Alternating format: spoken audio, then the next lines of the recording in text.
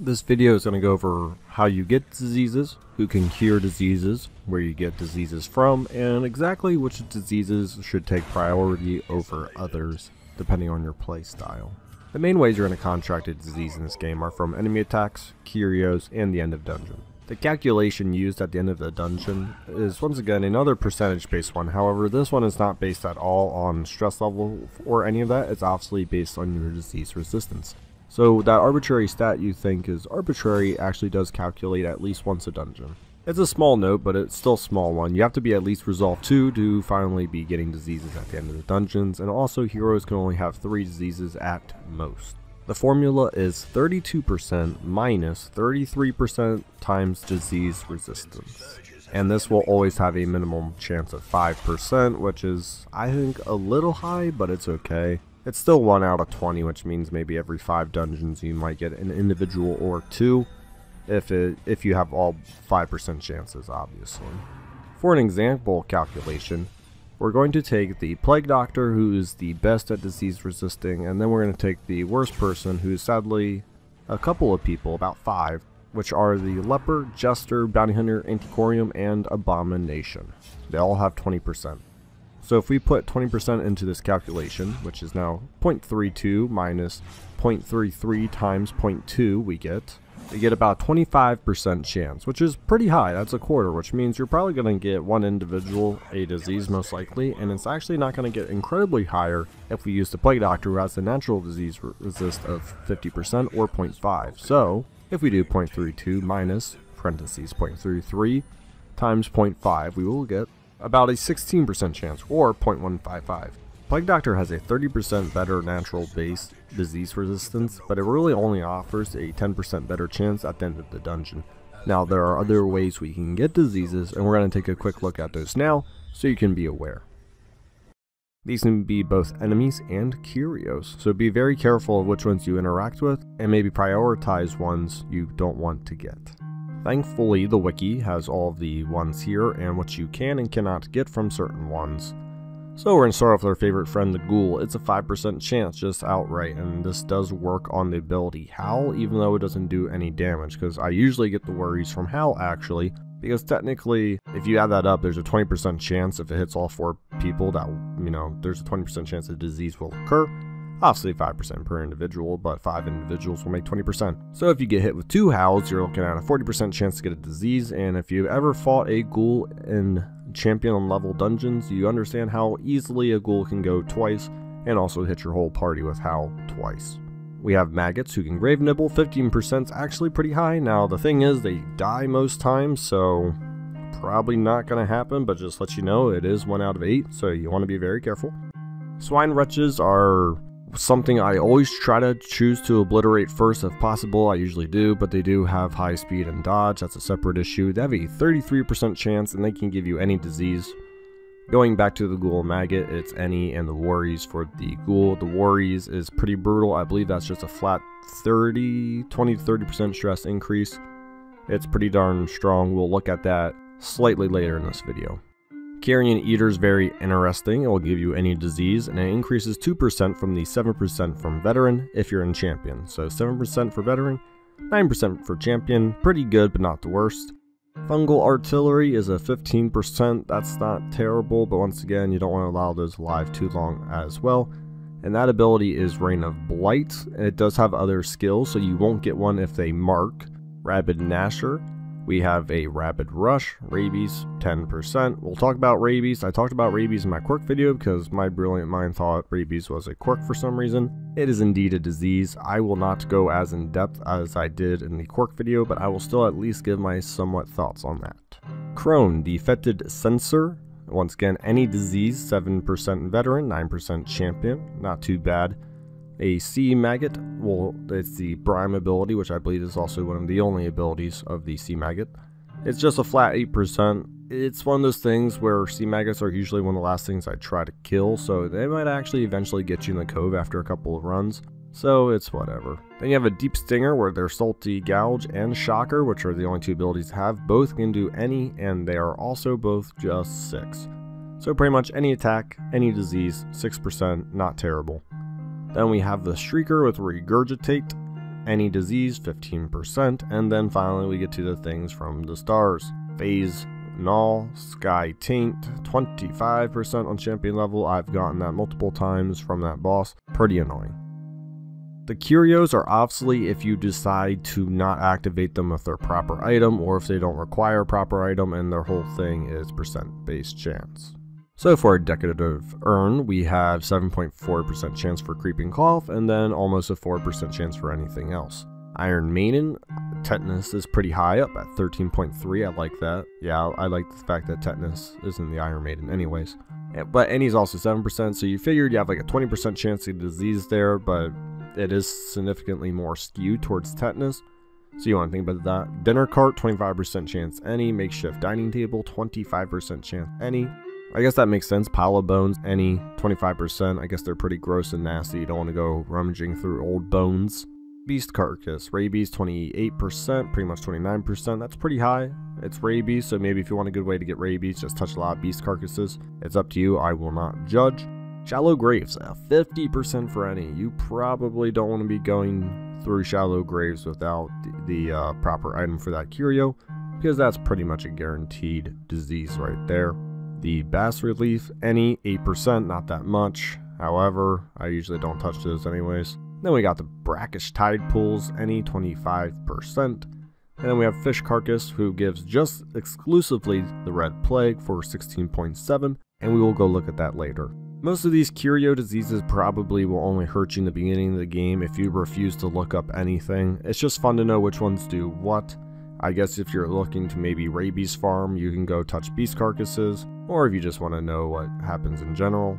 But for the most part, if you use the proper item, you will never run into this issue with most curios. And before we go on, it would be a real shame if we don't talk about how the heck you get rid of diseases once you acquire them. There's two main ways to do it. There's camping skills and obviously the sanitarium. I'm not going to talk about the sanitarium too much because that's pretty much the obvious way. You can increase it with bust and obviously the crest. It is the first thing to reach 3 spots, so you'll usually have enough room for diseased individuals. However, if you don't want to take time to put someone in a sanitarium, or you don't have enough money, which is going to be a huge issue in the early game, there are 2 characters who can remove disease on themselves or other people. That is the Grave Robber and the Plague Doctor. Both of those characters are capable of removing diseases on other people. But I'm also going to throw in the Flagellant can remove disease on self, but only on self. Plague Doctor can do it on their self as well as other individuals. Therefore, in early game, if you want to keep on moving, just pick a Plague Doctor or a Grave Robber and they can take care of a disease for you. We're going to go over what the diseases do and maybe priority if you don't have a lot of money, or not a lot of spaces, but maybe 3 to 4 diseases.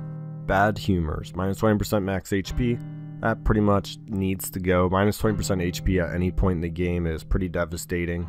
You can still take people in and then campfire, take care of this if you want. I usually try to put someone into the sanitarium and move on. However, if money's tight, once again, Plague Doctor or Grave Robber.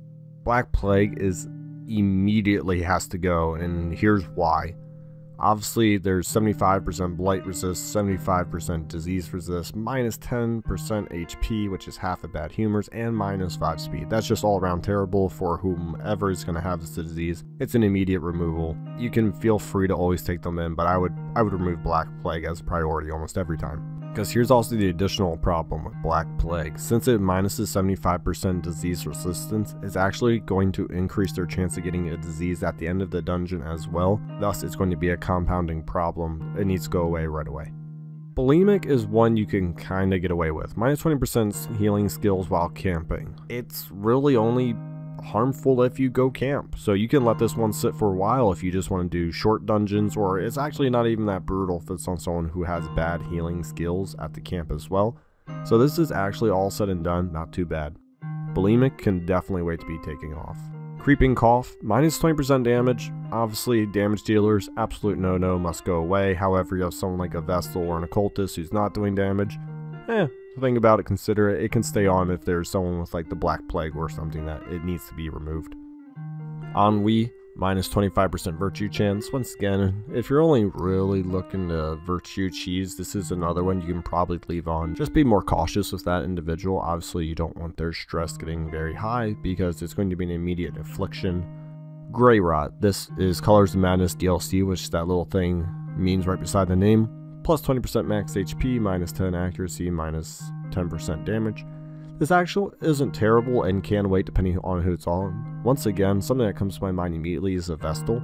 She may not be doing a lot of damage, and if she's just healing, the 20% max HP actually might help her as well, so it's just an interesting thing she has. However, I would still remove that pretty quick, because the minus accuracy, you do want to stun with her, and taking off 10 accuracy is pretty brutal to get an additional, like, 6 health or 8 health. Hemophilia. Hemophilia, it's another one, it's a mild inconvenience, 50% bleed resistance. Most likely they're going to bleed if they get hit.